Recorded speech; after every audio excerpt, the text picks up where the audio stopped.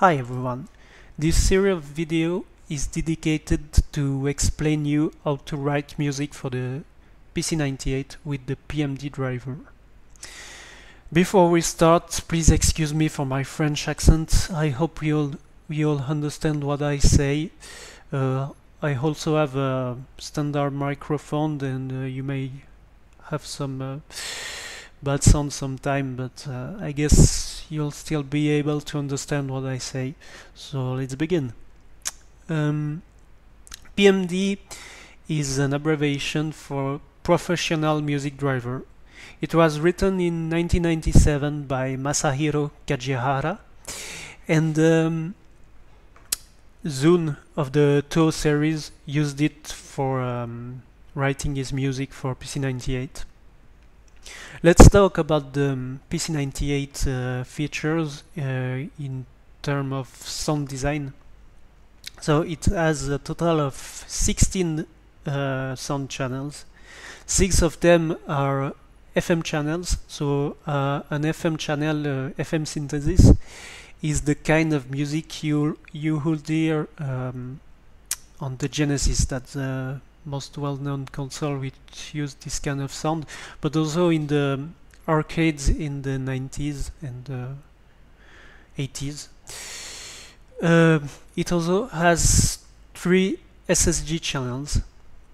SSG is a static sound generator.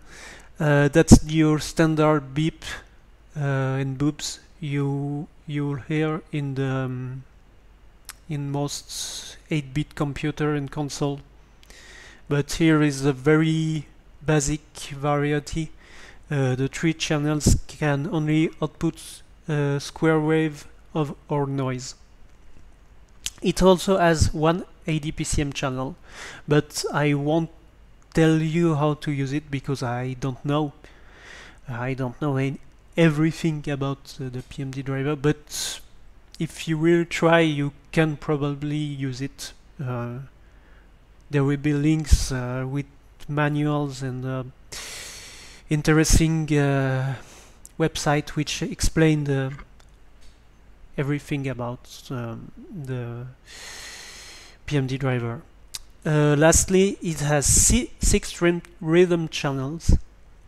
The rhythm channels, you may have heard them if you already listened to PC-98 music. The Toho games use them a lot.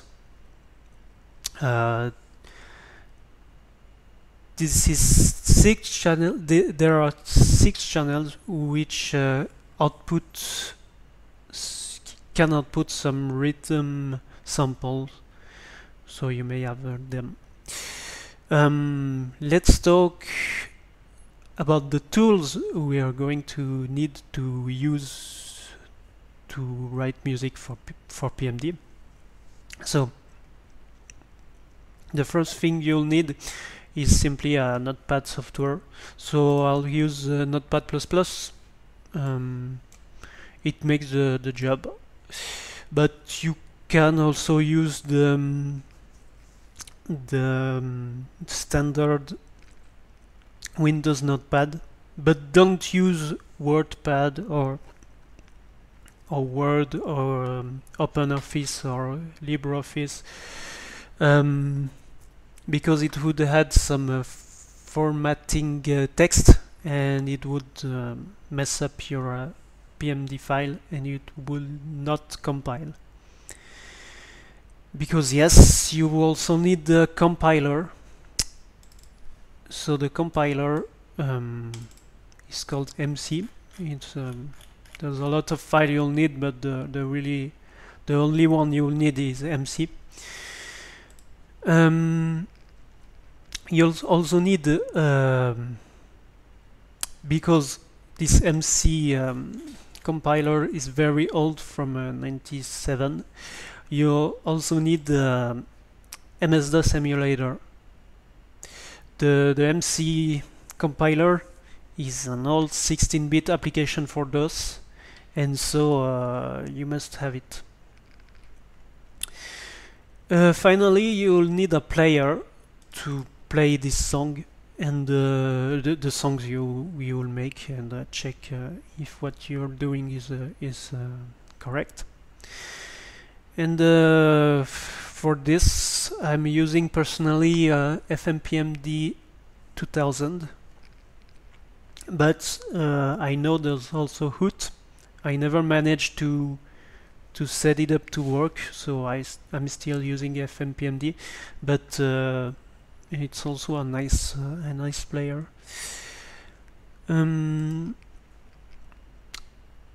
Now we are going to just show you how to set up the environment and test if it works, and you can begin to write your song. So you can already check. I'll upload in the description an archive with all the necessary software. This will be this thing I opened here, so you'll just have to test if it works. So to test it, first we need to test the player. So since you will probably have downloaded my archive, you will have everything you need, but these how many there is? Seven audio files are the sample for the rhythm channel.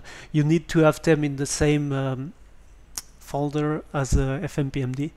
So yeah, they are standard samples, very short. Maybe you recognize them from the two games. And so now you can test it with a file. For example, I'll include a Atto song to test. That would be a good idea.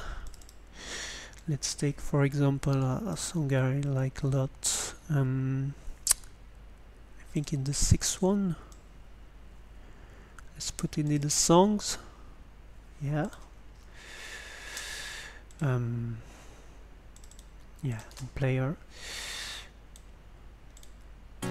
Okay. You have every sound. You have even the sample drum from the rhythm channel. You can hear it. Here you can cut the channels to hear only the one you need. So for example, here I have only the rhythm, and one thing you may want to test, if the sound is like this, you notice it lacks something compared to before. That's because the rhythm channel are not activated, so you have to check this SSG plus RHY, sorry, to add the drums, and the rhythm sound needs to be in the same folder. So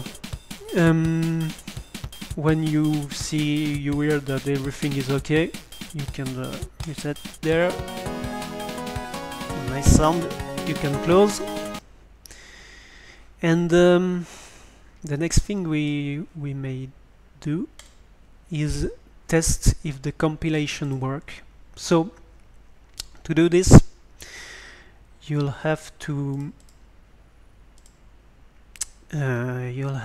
open first the CMD, and just go to your folder.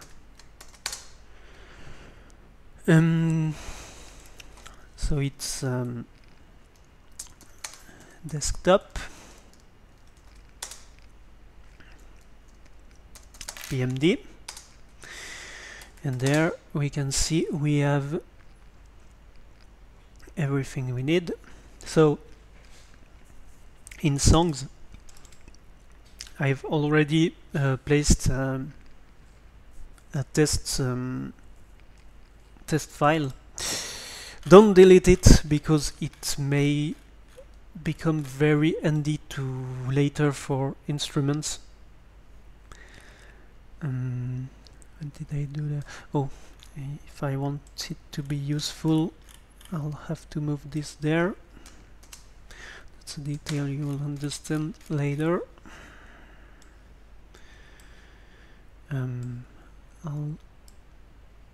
Shit.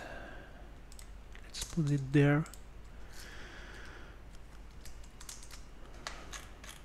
And maybe this part can go down. Don't pay attention to this, that's not very important for the moment, but it will later. So yeah, you have your test file there, and what we will do is that we are going to try to compile it. So to make sure it's okay, we will delete the already compiled file, and then we are in the right folder.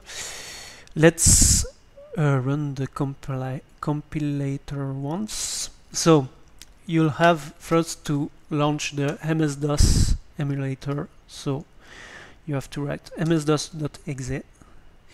Then go into the MC folder, launch the MC compilator.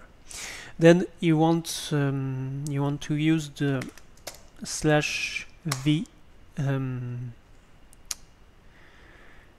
feature. I don't remember what it does, but I'll explain it later in the video because I'll have looked at it, so